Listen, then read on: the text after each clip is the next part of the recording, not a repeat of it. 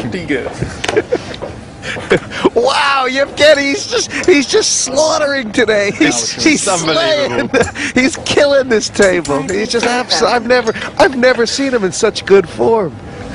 Here he is. Mike's the quietest guy at the table. Like the voice of poker, hasn't said a word. Yevgeniy Timoshenko has 1 point. He's been hammered this championship, and here he is with a big smile on his face, just destroying this table. So Feldman's raised again.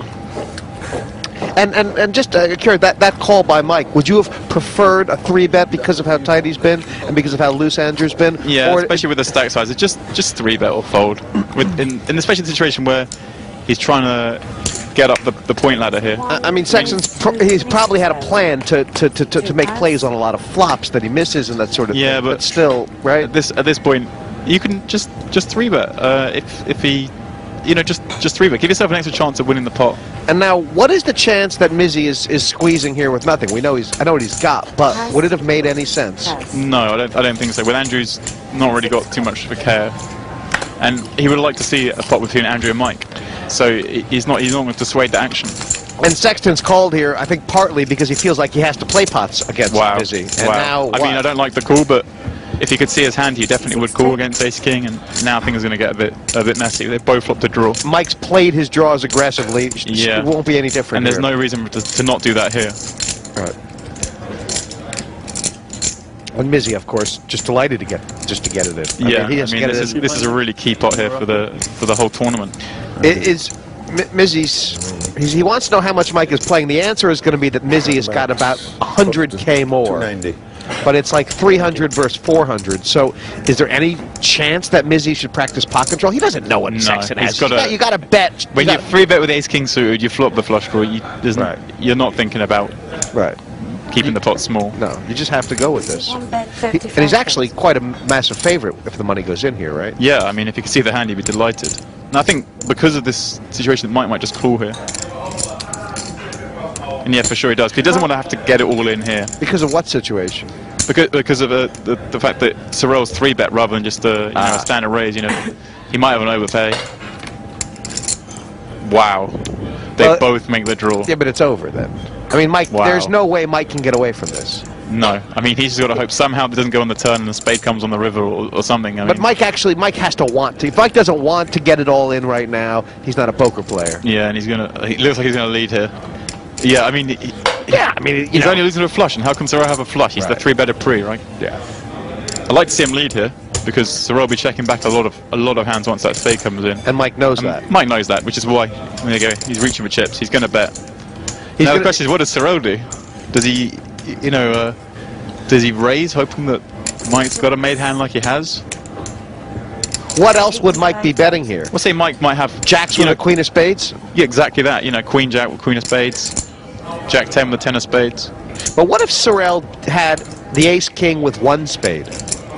What would Mike think he would do or should do? He would be shoving. Yeah, I mean, but would he? I mean, Mike looks pretty strong here, which is another case of maybe Sorel would just raise because he thinks Mike isn't folding. I think it'd be a really tough spot if Sorel just had 1 spade in his hand. I mean, Mike looks like he might have a flush. If you weren't sat there holding the ace king of spades, you'd be willing to believe this guy has the nut flush. I'm willing to believe he has the nut flush. Even though you can see he's got the 10-8 of diamonds. And yeah, brilliant. He's called. Yeah, this is the right unless a spade comes, Mike's dream is over. Let's see a spade. Mike thinks he's ahead. Yeah, Mike's thinking no spade, but we need to see a spade. Well, that's a bad card for Mike, in the fact that he thinks he might lose some action. But at no point does he think he's behind now. This is horribly unlucky. It is, and Sexton's played great. He had to take some chances as far as like gamble a little bit with hands, find flops against the right kind of guys, and he's been cooler. Yeah, made it great. I mean, this hand, I mean, the pre-flop play is questionable, but now, wow, he's going to absolutely throw up when he gets raised here. I mean, when Mizzi moves in here, it could be a king-queen, but Mike can't fold anyway. 105,000 1 all-in.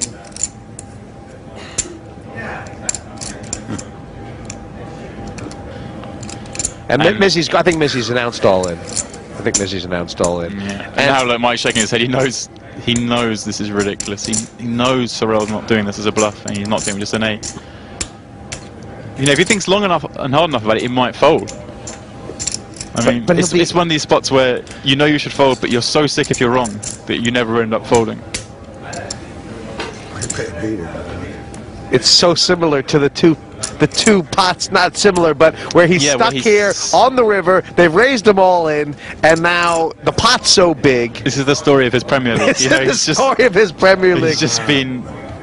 He just sat here scratching his head, not knowing what's going on. And the irony of the whole thing is that, you know, Mike has probably over the course of his poker career been one of the guys who can make bigger folds than anybody else at the table at any time. And I'll tell you, the thing grating him here is this pot's going to Sorel. Yeah. That's the thing that's really hurting him. Right.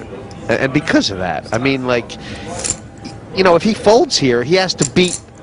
Yeah, I mean, he has to somehow come back from no chips. It's so hard. Turn. When it talks about him calling.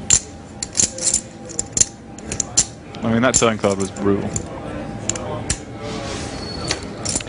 He knows what Sorel's got. He doesn't even think it's a straight anymore. He knows it's a flush. Yeah, he knows he's got the flush. He knows he's got the flush, but will he fold? I mean, He punch to move all in without a flush here. No way you think I can fold this. If you find that good to raise it without a flush here, you ought to win this pot.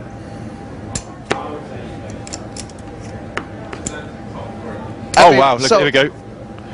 Go on. I made a straight on the turn. Wow. What a fold. Go on, Mike Sexton. Go on, Mike Sexton. Wow. How do you not have heartstrings pulled now? This guy. There can't be, if Mike wins this, there won't be a dry eye in the house. This guy, it's just fantastic.